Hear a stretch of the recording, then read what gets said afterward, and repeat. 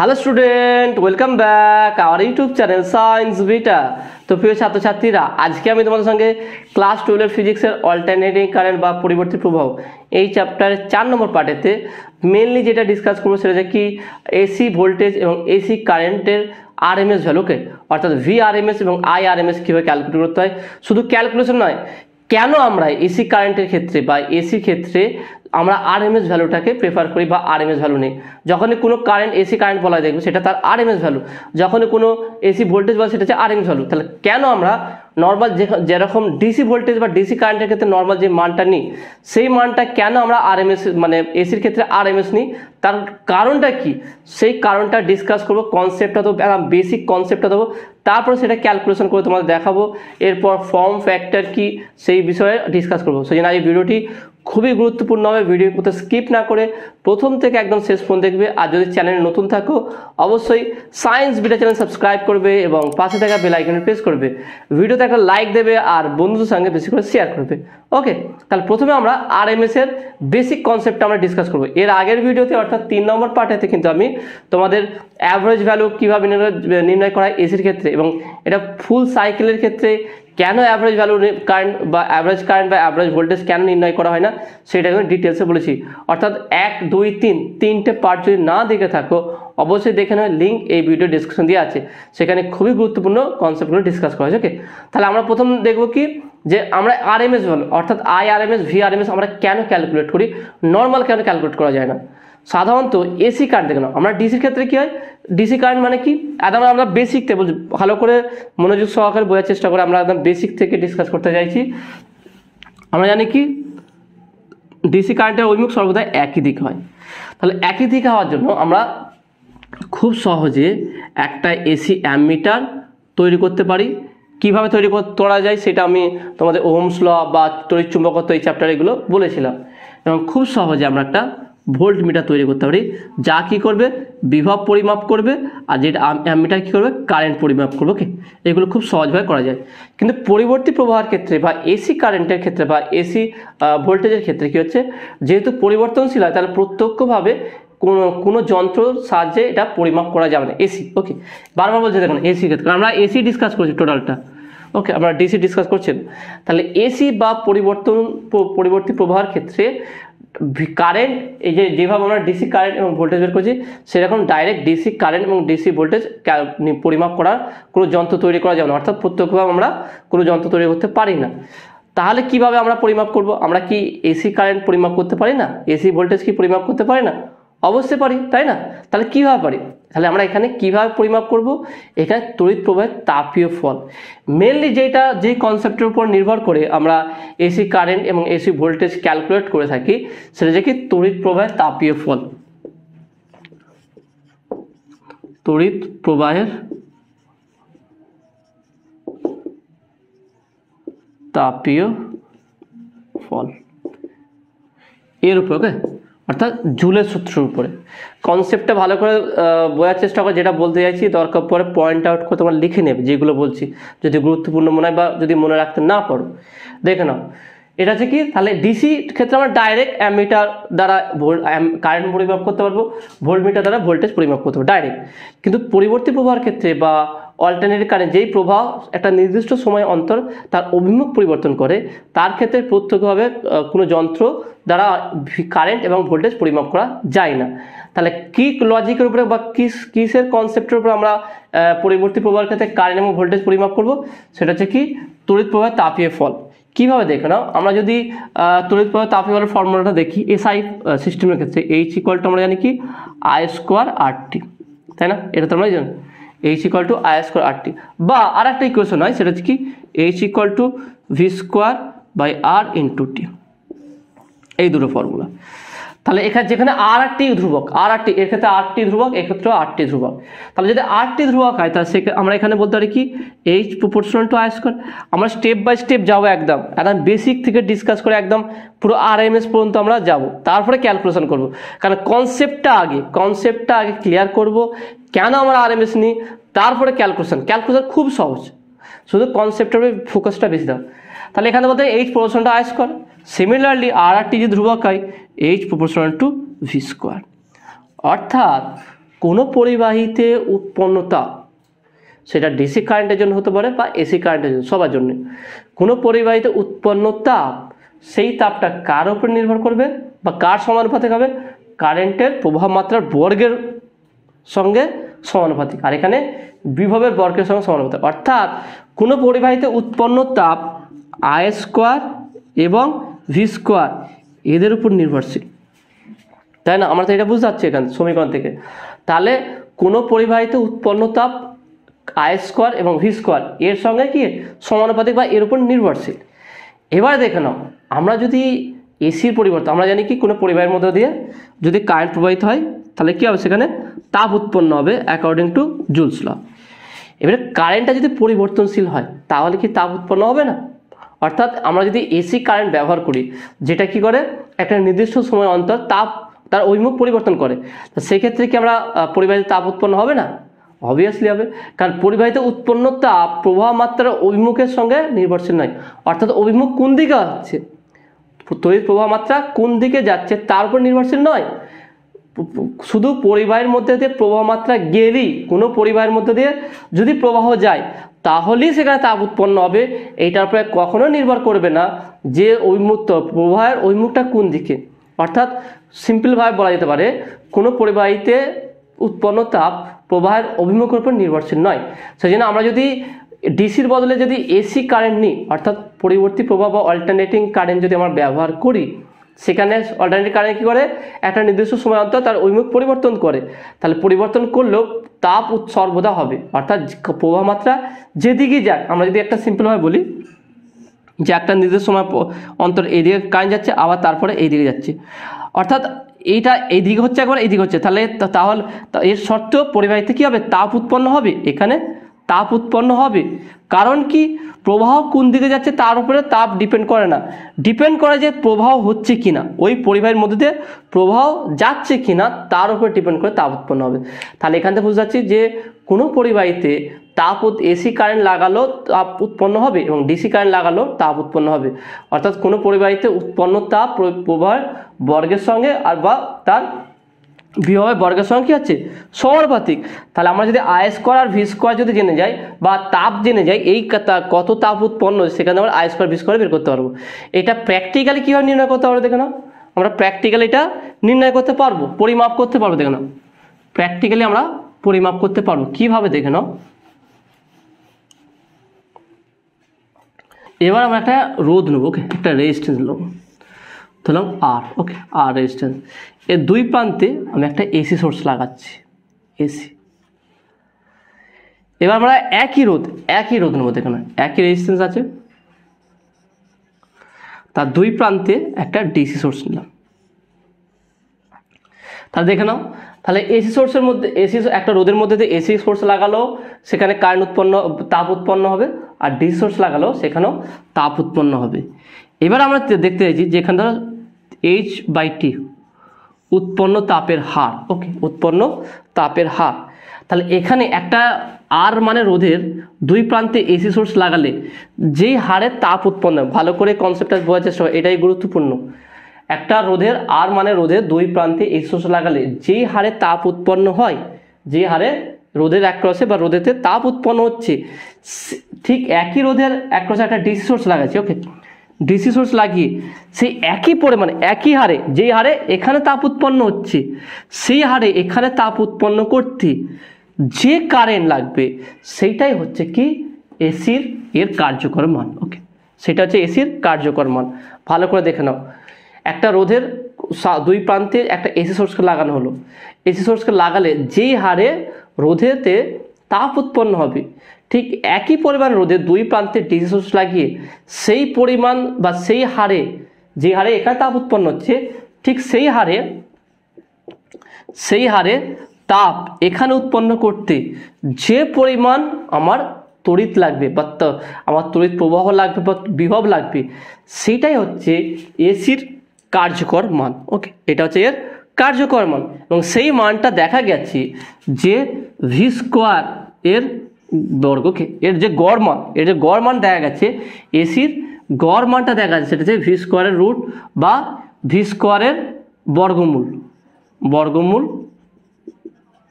বা আই স্কোয়ারের বর্গমূল এর সঙ্গে সমান হবে। অর্থাৎ ভালো করে দেখে নাও, একটা রোধের সাপেক্ষে একটা এসি সোর্স, একদম সিম্পল ভাবে বুঝি না, একদম একটা রোধের সাপেক্ষে একটা এসি সোর্সকে লাগালে যেই হারে তাপ উৎপন্ন হচ্ছে, ঠিক ওই একই রোধের সাপেক্ষে একটা ডিসি সোর্সকে লাগালে যদি আমি এর তুলনায় এখানে যেই হারে তাপ উৎপন্ন হচ্ছে সেই হারে তাপ এখানে উৎপন্ন করতে চাই, তা সেই হারে তাপ উৎপন্ন করতে যে পরিমাণ তড়িৎ প্রবাহ লাগবে সেইটাই হচ্ছে কি এসি তড়িৎ প্রবাহের কার্যকর মান। আর যেই পরিমাণ বিভব লাগবে সেই বিভবটা হচ্ছে কি এসির কার্যকর বিভব। এবং এটা দেখা গেছে পরীক্ষা করে দেখা গেছে যে তাহলে এর যে অ্যাভারেজ গড় যে কার্যকর মান আছে এসি এর গড় প্রবাহ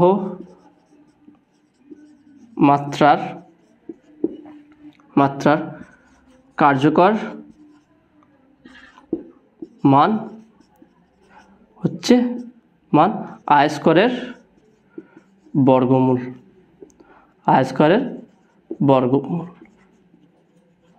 ভালো করে বুঝে নাও যে আমরা তো অ্যাকচুয়ালি কী চাইছিলাম, যে এসি কারেন্ট এবং এসি ভোল্টেজ মেজারমেন্ট করা, তাই না? তাহলে সেটা দিলে তাপের তড়িৎ প্রবাহ, তাপের ফল এর দ্বারা আমরা মেজারমেন্ট করতে পারি। তা সেই কনসেপ্টটা আমরা তাপের কনসেপ্টটা নিয়ে দেখলাম। যদি আমরা একটা রোধের সাপেক্ষে একটা এসি সোর্সকে লাগাই, সেখানে যেই হারে তাপ উৎপন্ন হচ্ছে সেই একই রোধের সাপেক্ষে একটা ডিসি সোর্সকে লাগিয়ে সেই হারে তাপ উৎপন্ন করতে যেই পরিমাণ তড়িৎ প্রবাহ লাগবে সেটা হচ্ছে এসির কার্যকর মান, আর যেই পরিমাণ বিভব লাগবে সেটাই হচ্ছে এসির কার্যকর মান। এবং এটা দেখা গেছে যে এসি এর গড় প্রবাহ মাত্রার কার্যকর মান যে অ্যাভারেজ যদি নিই, সেই মানের অ্যাভারেজ যদি নিই আমি, সেই অ্যাভারেজটা কত আসবে? প্রবাহ মাত্রা স্কোয়ারের বর্গমূল হবে, মানে আই স্কোয়ারের বর্গমূল। আর বিভবের ক্ষেত্রে সেম, বিভবের ক্ষেত্রে কী হবে? ভি স্কোয়ারের বর্গমান। তাহলে আমরা যদি এসি ভোল্টেজের গড় মান বের করতে চাই সেইটা ভি স্কোয়ারের বর্গমূল, এবং যদি আমরা এসি এর গড় প্রবাহ মাত্রা বের করতে চাই তাহলে সেটা আই স্কোয়ারের বর্গমূল। এটা কি আমরা আরএমএস বলে থাকি। কারো স্কোয়ার করে বর্গমূল করলে, অর্থাৎ কারোর স্কোয়ার করে রুট করলে, ওকে, গড়ের এখানে গড় বলা আছে, ওকে, স্কোয়ারের রুট করলে সেটাকে বলা হয় কি আরএমএস, রুট মিন স্কোয়ার। ওকে, রুট দেখে নাও, রুট মিন স্কোয়ার, রুট এটাকে বলা হয় রুট,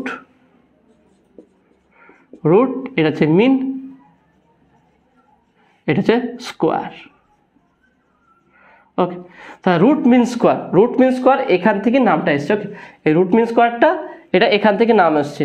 তাহলে অ্যাকচুয়ালি রুট মিন স্কোয়ার হচ্ছে কি আরএমএস ভ্যালু হচ্ছে কি আমার এসির গড় মান। যদি প্রবাহ মাত্রা বলি, যে এসির গড় প্রবাহ মাত্রা যদি বের করতে যাই সেটা হচ্ছে কি আরএমএস, আর যদি গড় বিভব প্রবাহ বের করতে হয় সেটা হচ্ছে কি আরএমএস।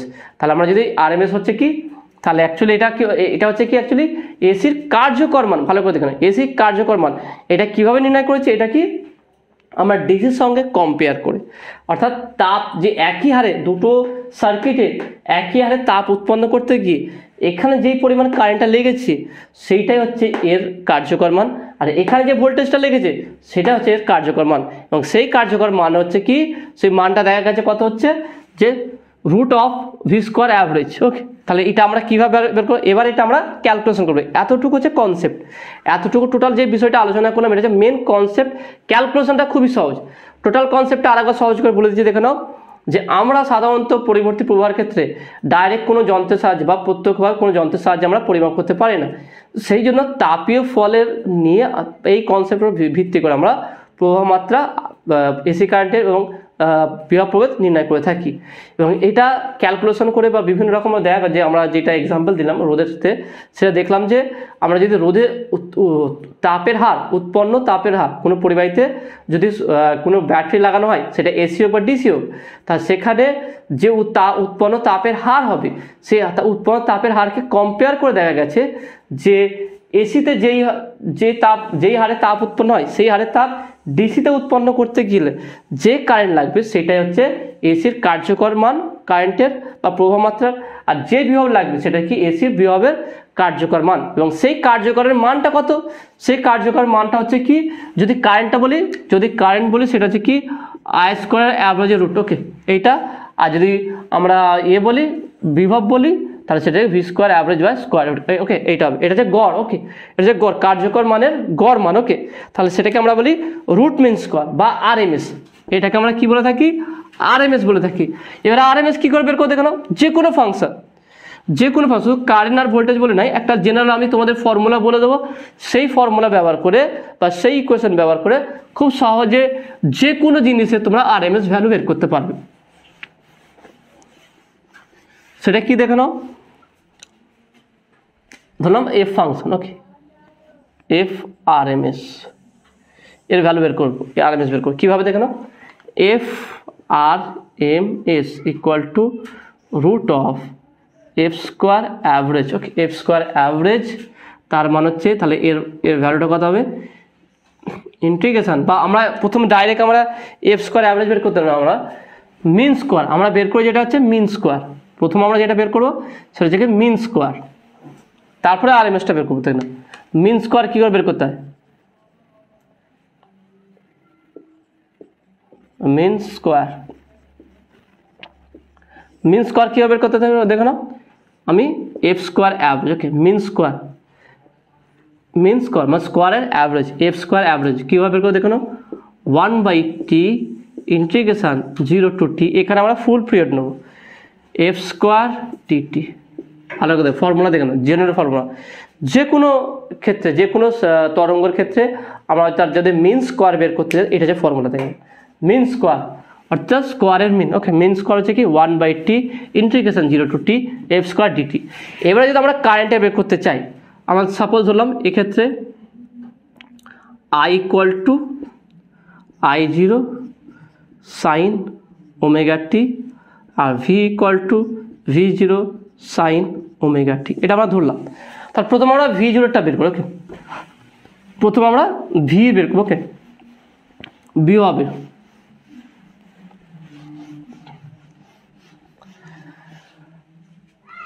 ক্যালকুলেশন, এখানে লিখে দেখো, ক্যালকুলেশন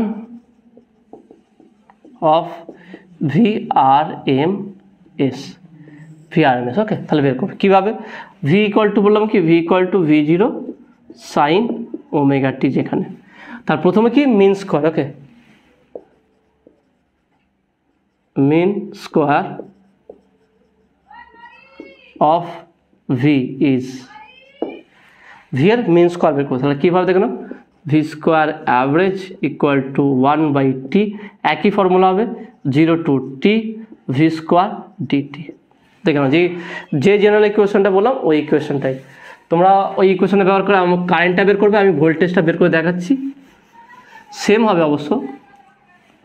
মিন স্কোয়ার ফর্মুলা কি 1/t integration 0 to t F square DT, ওকে এটা হচ্ছে জেনারেল ফর্মুলা। এই ফর্মুলা ব্যবহার করে এইগুলো দেখবো অঙ্কের ক্ষেত্রেও কিছু কিছু ক্ষেত্রে লাগে এইগুলো। তাহলে আমরা যে ভি স্কোয়ার ভির মানটা বসাবো, তাহলে 1/t integration 0 to t, V এর মান কি যে V0 সাইন ওমেগা টি তার হোল স্কোয়ার ডিটি, ওকে। এবার দেখে নাও এটাকে স্কোয়ারটা প্রথম ভাঙবো, equal to 1/t integration 0 to t V square sine square omega t DT.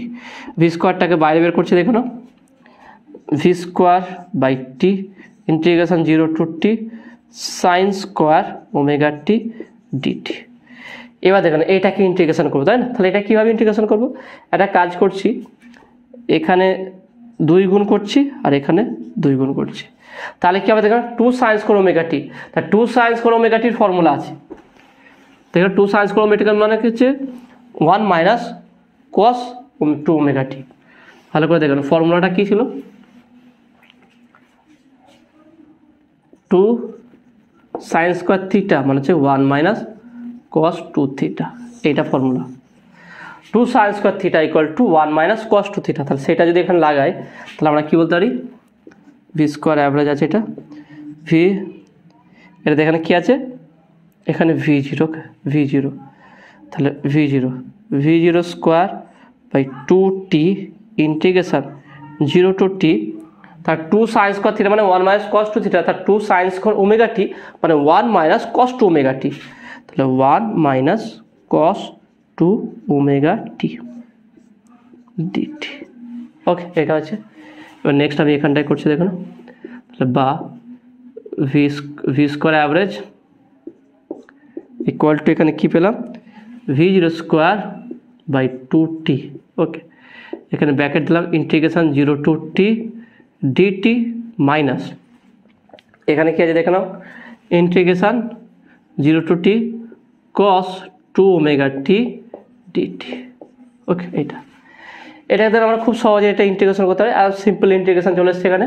তাহলে কী হবে দেখে নাও, v0 square by 2t bracket দিলাম, dt ইন্টিগ্রেশন করলে শুধু t হবে, t 0 to t মাইনাস এখানে cos 2 ওমেগা টি যদি আমরা ইন্টিগ্রেশন করি sin 2 ওমেগা টি আসবে, sin 2 omega t by 2 omega, এইটাও কি 0 to t। দেখে নাও কী করলাম, ডিটি ছিল শুধু টি 0 to t capital T, R cos 2 omega DT এর cos mx বা cos m থিটা ইন্টিগ্রেশন করলে sin m theta by m, এমটা ধ্রুবকটা নিচে নামবে। তাহলে এখানে যদি মানটা বসাই কী হবে দেখে নাও, দুটোর ক্ষেত্রে মান বসাবো, v0 স্কোয়ার বাই 2t, এখানে টি এর জায়গায় টি বসালে ক্যাপিটাল টি, আর টি এর জায়গায় 0 বসালে 0, টি মাইনাস 0 তবুও দিলাম আমি, মাইনাস 1/2 ওমেগা ধ্রুবক বাইরে আসবে, sin 2 omega capital T minus 0 বসালে sin 0। ভালো করে দেখে নাও, আপার লিমিট মাইনাস লোয়ার লিমিট, প্রথম স্মল টির জায়গায় উপরে ক্যাপিটাল টি মাইনাস দিয়ে 0 আছে 0 বসালাম, তাহলে কত আসছে দেখে নাও, তাহলে ইকুয়াল টু, তাহলে বা V square average equal to v0 square by 2t, এখানে শুধু capital T minus 1/2 omega into sin 2 omega t, sin 2 omega t মানে কত দেখে নাও, আমরা জানি কি ওমেগা টি মানে কত 2 পাই, তাই না, এর আগে দেখেছিলাম। ভালো করে দেখো, আমি এখানে একটু মুছে দিচ্ছি,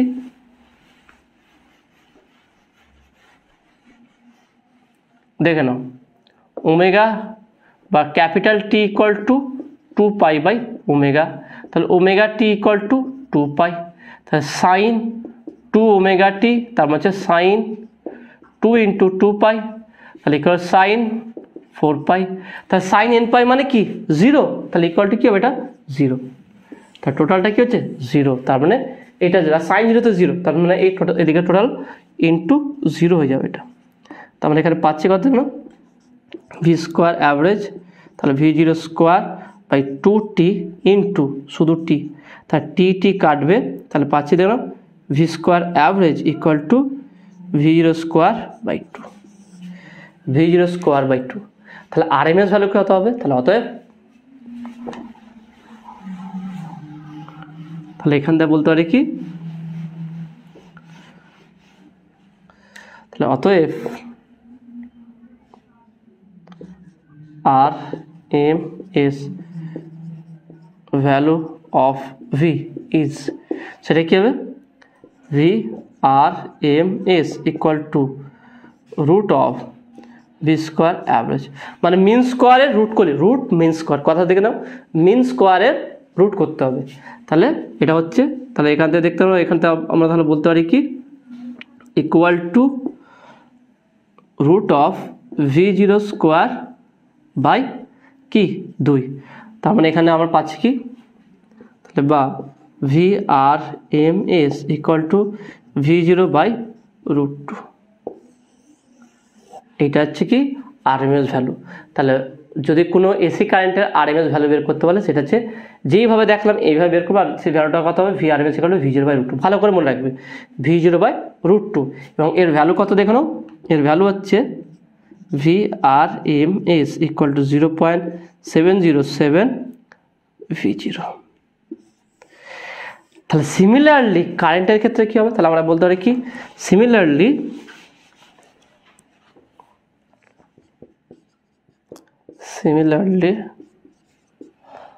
IRMS equal to I0 by √2।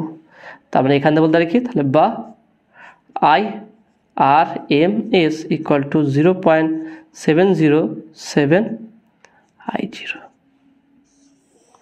তাহলে এইটা যে কি কারেন্ট এবং বিভবের আরএমএস ভ্যালু।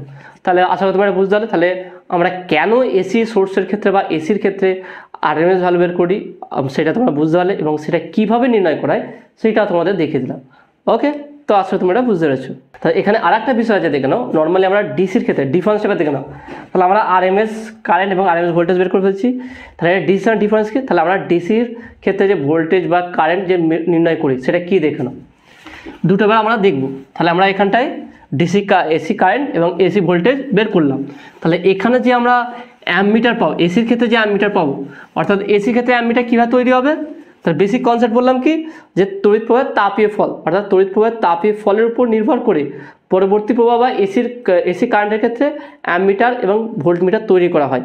এবং সেখানে যে অ্যামমিটার ভোল্টমিটার তৈরি করা হয়, এসি যে অ্যামমিটার, ওকে, এখানে অ্যামমিটার আর ভোল্টমিটার যে তৈরি করা হবে এসির ক্ষেত্রে, ওকে, এসির ক্ষেত্রে সেখানে যে কারেন্ট দেখবো, এখানে যে কারেন্টটা পাবো সেই কারেন্টটা আরএমএস হবে, আর এখানে যে ভোল্টেজটা পাবো সেই ভোল্টেজটা আরএমএস হবে।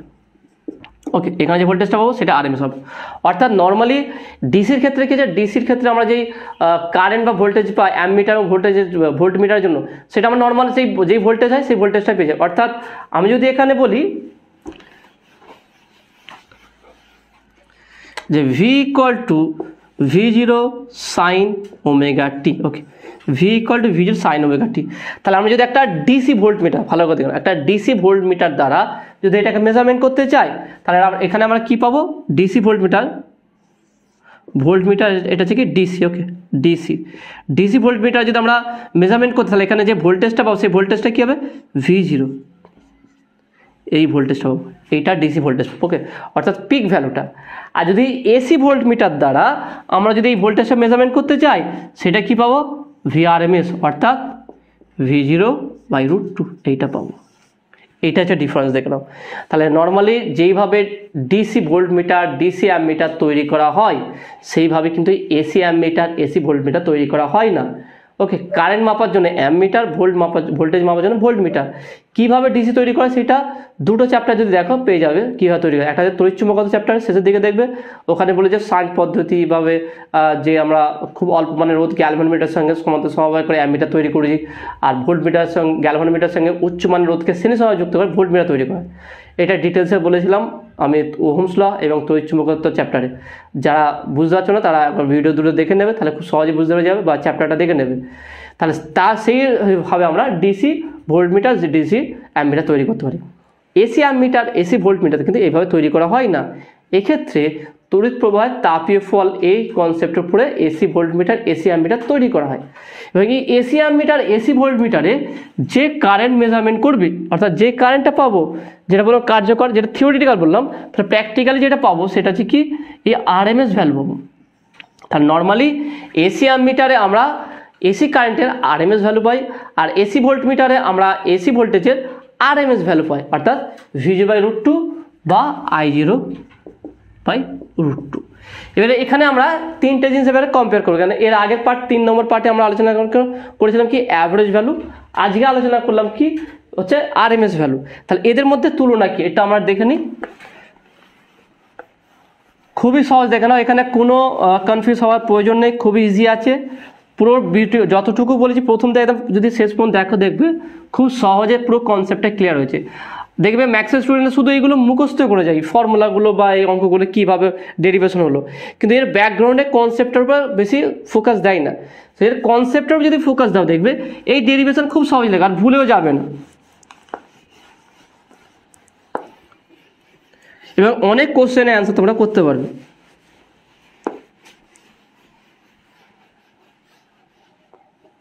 তো দেখে নাও,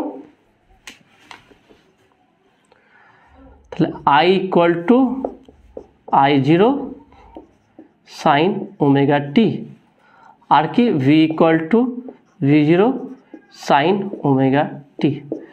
তাহলে কারেন্টের অ্যাভারেজ ভ্যালুটা কী হচ্ছিল দেখে নাও। তাহলে আমি যদি কারেন্টের অ্যাভারেজ ভ্যালু,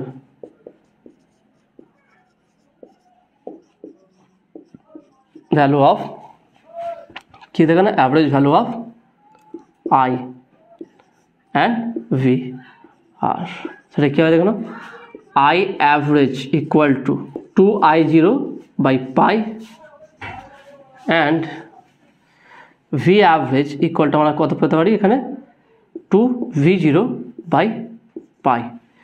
আর কি RMS value, RMS value of I and V আর। তাহলে RMS ভ্যালুটা কী হবে দেখো না, প্রত্যেকটা কম্পেয়ার করবে। ওকে, প্রত্যেকটা তোমরা কম্পেয়ার করবে কার সঙ্গে কী রিলেটেড, শুধু একটা পড়লাম তারপর নেক্সট হলো না, আগে যেটা পড়েছে তার সঙ্গে এটা কি কী ডিফারেন্স হচ্ছে সেটাকে একটা তুমি কম্পেয়ার করবে। তাহলে এখানে কী হবে, I RMS equal to I0/√2 and V RMS equal to V0/√2। ওকে, এটা তাহলে এই দুটো পেলাম। এখানে I0 আর V0 কি পিক ভ্যালু। ওকে, I0 আর V0 হচ্ছে কি, I0 pick value of current R V0 হচ্ছে কি পিক ভ্যালু অফ ভোল্টেজ। ওকে, এর শীর্ষ কারেন্ট এবং ভোল্টেজের কী হবে, শীর্ষ মান। এইগুলো হচ্ছে কি I0 V0 কি কারেন্ট এবং ভোল্টেজের শীর্ষ মান। এবার যদি আমরা ভোল্টেজটা কম্পেয়ার করি যে VRMS এবং IRMS ভি অ্যাভারেজ মধ্যে, অর্থাৎ আমি যদি বলি অতএব VRMS বাই ভি অ্যাভারেজ, তাহলে কত হচ্ছে এটা VRMS কি V0/√2 আর ভি অ্যাভারেজটা কত দেখো 2V0/π। তাহলে এটাকে যদি আমরা কম্পেয়ার করি সরল করি তাহলে V0/√2 ইন্টু π/2V0, তাহলে V0 কাটবে, তাহলে বা VRMS by V average equal to কী পাচ্ছি π/2√2, π/2√2। এর π/2√2 নিয়ারলি অ্যাবাউট মান হচ্ছে 1.11। তাহলে এখান থেকে আমরা কী বলতে পারি, তাহলে বা VRMS equal to 1.11 V average. তার মানে এখানে কার মান বেশি, এখানে VRMS এর, অর্থাৎ এখানে বলতে পারি কি অতএব VRMS greater than V average. কোশ্চেনটা দিতেই পারে এটা যে প্রমাণ করো যে এসি ভোল্টেজের RMS ভ্যালু এসির ভোল্টেজের অ্যাভারেজ ভ্যালুর থেকে বেশি, অর্থাৎ VRMS greater than V average. তাহলে এটা যদি বলে তা তোমাকে এই দুটো করতে হবে, যে আমরা জানি V average equal to 2V0/π এবং VRMS ইকুয়াল টু V0/√2। এই দুটোকে অনুপাত করবে, অনুপাত করলেই তুমি পেয়ে যাবে যে VRMS equal to 1.11 V average. ওকে, তাহলে এটা হচ্ছে এখান থেকে বুঝতে যাচ্ছে, তাহলে VRMS এর মানটা কি ভি অ্যাভারেজের থেকে বেশি হবে। তাহলে এটা যদি আমরা গ্রাফিক্যালি রিপ্রেজেন্ট করতে তাহলে কী হবে দেখো নাও, তাহলে এখান থেকে বুঝলাম কি সব থেকে উচ্চ মান, সব থেকে ম্যাক্সিমাম ভ্যালু কোনটা হবে, আই এর সব থেকে ম্যাক্সিমাম ভ্যালু হচ্ছে কি আই ম্যাক্স। যদি আমরা করি আই ম্যাক্স সেটা কত হবে I0, V max equal to V0, কারণ ম্যাক্সিমাম করলে আইটা যদি কখন ম্যাক্সিমাম হবে, যেমন sin⍵t1। ওকে, sin⍵t1 হয়ে গেলে আইটা ম্যাক্সিমাম হবে, তাহলে আই ম্যাক্সিমাম মানে কি I0, ভি ম্যাক্সিমাম মানে কি sin⍵t1 হয়ে গেলে V0। তাহলে কোনো এসি সিগন্যালের সর্বোচ্চ মান হচ্ছে কি তার পিক ভ্যালুটা, তারপরে কোনটা RMS ভ্যালু, তারপরে কোনটা অ্যাভারেজ ভ্যালু, সব থেকে কম কোনটা ভ্যালু আছে মান। যদি আমরা দেখি পিক ভ্যালু, RMS ভ্যালু এবং অ্যাভারেজ ভ্যালু, এই তিনটের মধ্যে সব থেকে বেশি মান কার পিক ভ্যালু, তার সব থেকে কম আছে কি অ্যাভারেজ। এটা তাহলে আমরা গ্রাফিক্যালি দেখালে কেমন হবে দেখো না, গ্রাফটা কেমন হবে তাহলে,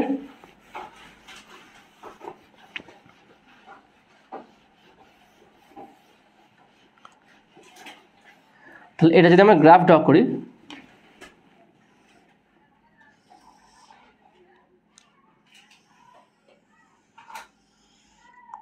ধরলাম এরকম আছে, তাহলে একটা হচ্ছে কি এটা হচ্ছে পিক ভ্যালু, সেই পিক ভ্যালুটা কত হবে I0, অর্থাৎ আমি এখানটায় I0 বলতে পারি।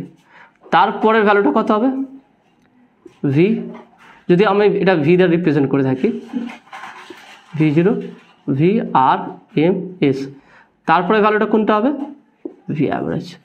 অর্থাৎ সব থেকে কম মান হচ্ছে অ্যাভারেজের আর সব থেকে বেশি মান হচ্ছে কি হচ্ছে পিক ভ্যালু। অর্থাৎ কারেন্টের ক্ষেত্রে আমরা একই বলতে পারি, যদি আমি কারেন্টের জন্য নিই, যদি কারেন্টের জন্য আমরা দেখি তাহলে এখানটা বলতে পারি সব থেকে পিক ভ্যালু I0, তারপর হচ্ছে কি IRMS, তারপর হচ্ছে কি I অ্যাভারেজ। ওকে, তাহলে এটা ভালো করে ফলো করো। তাহলে সব থেকে পিক ভ্যালুটা কত হচ্ছে V0, তারপরটা RMS, তারপর হচ্ছে ভি অ্যাভারেজ। এই লিখেছিটা ভালো করে মনে রাখবে। সব থেকে ভালো কারেন্টে এসি কারেন্ট সর্বোচ্চ মান হচ্ছে কি I0, তারপর তার মান হচ্ছে কি RMS ভ্যালু, তারপর হচ্ছে কি অ্যাভারেজ ভ্যালু। ওকে, তো আসলে তুমি এটা বুঝতে পেরেছো। নেক্সট আমরা যেটা ক্যালকুলেট করবো সেটা হচ্ছে কি ফর্ম ফ্যাক্টর। ওকে, ফর্ম ফ্যাক্টর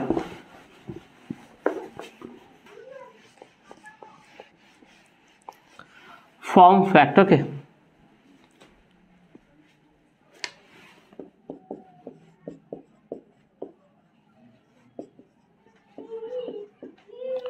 ফ্যাক্টর। ওকে, একে স্মল এফ দ্বারা রিপ্রেজেন্ট করা।